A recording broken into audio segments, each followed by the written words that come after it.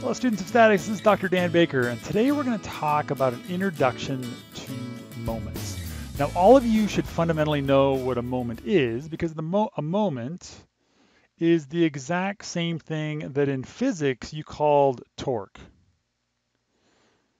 Now, I can't explain exactly why. Physics likes to call this rotational tendency of a force torque, and engineers like to call it a moment.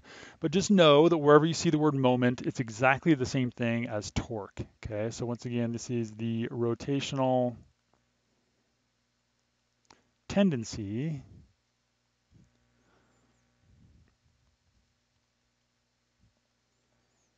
of a force. So it is not a force itself. It turns out that moments / torque and forces have different units. Okay, so as we look at a scalar equation for a moment,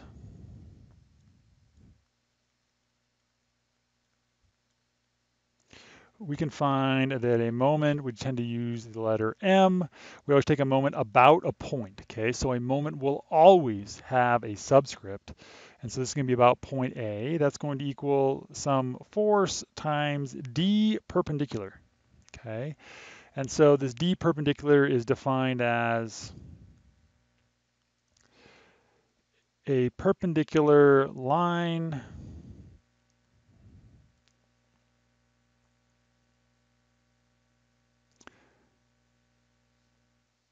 a perpendicular distance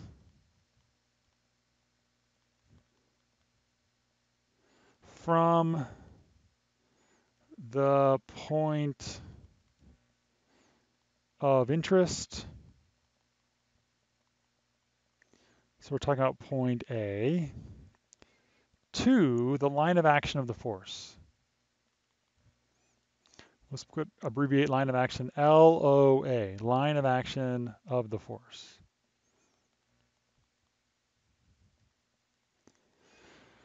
So if you're able to find a perpendicular distance, this is a very simple computation. Now the only additional thing that comes into this relationship is that the sign comes from the right-hand rule.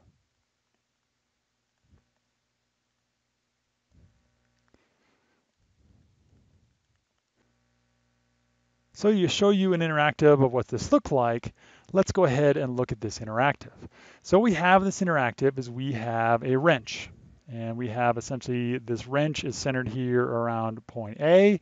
We have a force applied to this wrench. In this case, we're pulling on this wrench toward us. And what we see is that provides a moment from the right-hand rule, which is positive. Fundamentally, if we pull in this direction, we would expect that bolt or that nut, whatever this wrench is attached to rotate in that same direction as the moment.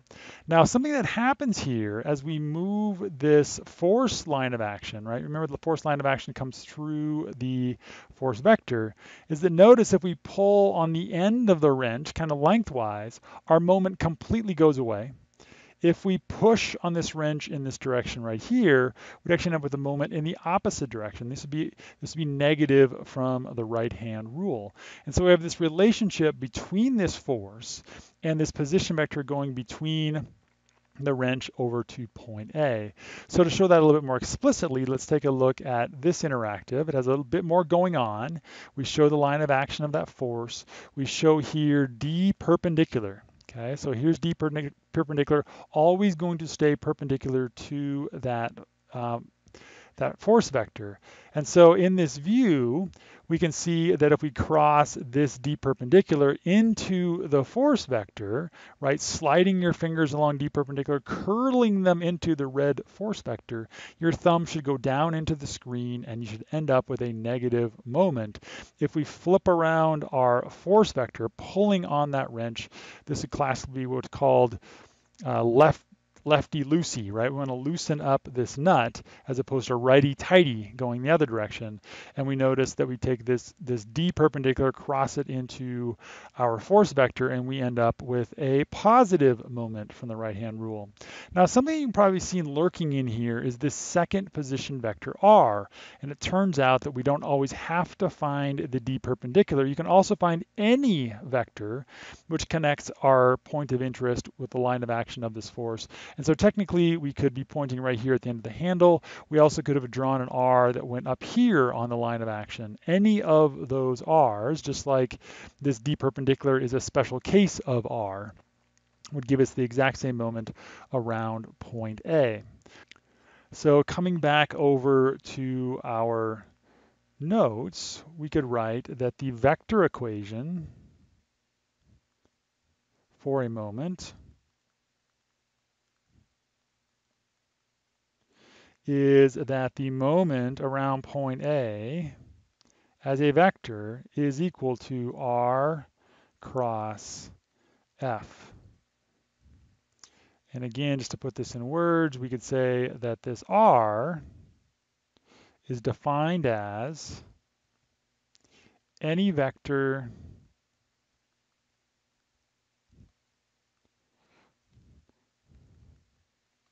from the point of interest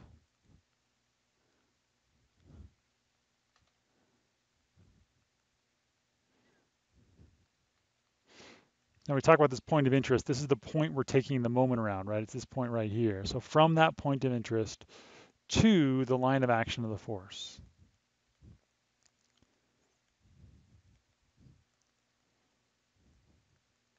Now practically, there's usually not that many R vectors to pick from, right? We're going to have a certain kind of geometry specified in a problem, and we're going to use that geometry to basically solve what's going on. So that's the general equations for a moment. So if we combine these general equations with our knowledge of cross products, it turns out that there are fundamentally 4 different ways to solve a cross product. So on this page, we're going to talk about these 4 different ways, and we're also going to talk about in which of them do you have to do essentially do a manual right-hand rule, and which of them are going to be kind of built-in right-hand rule. And we'll also talk about the preferred methods for 2-dimensional vectors versus 3-dimensional vectors. Okay, so as we go down through this list, we show that the first technique is a vector determinant.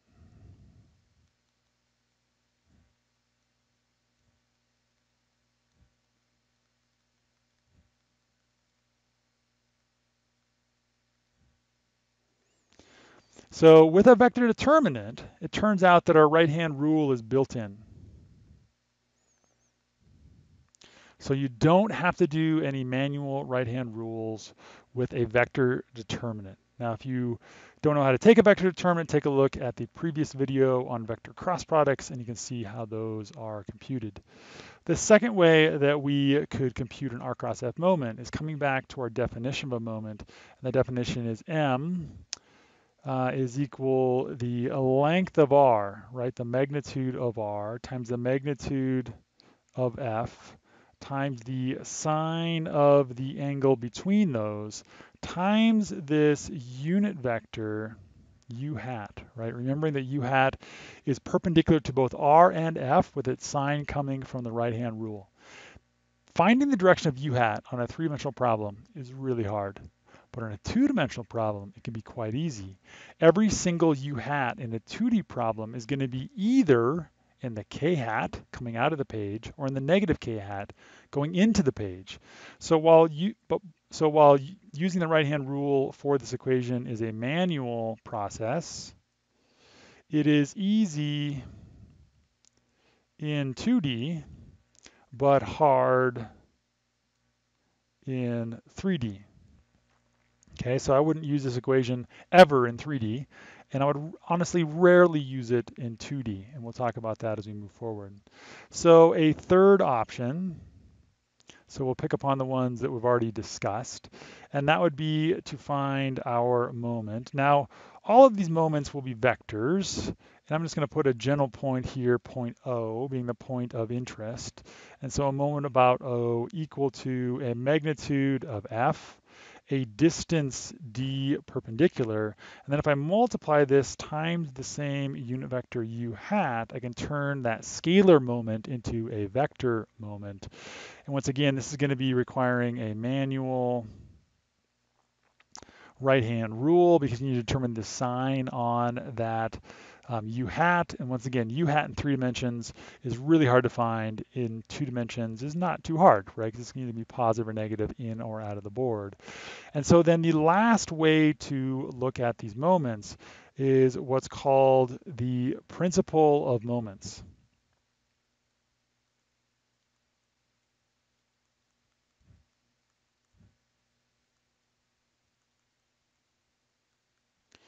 And the idea behind the principle of moments is we want to find the perpendicular pairs of the components. Okay, so we want the perpendicular component pairs. Because we know that all the parallel pairs, all of, say, if I write out my determinant here, Rx,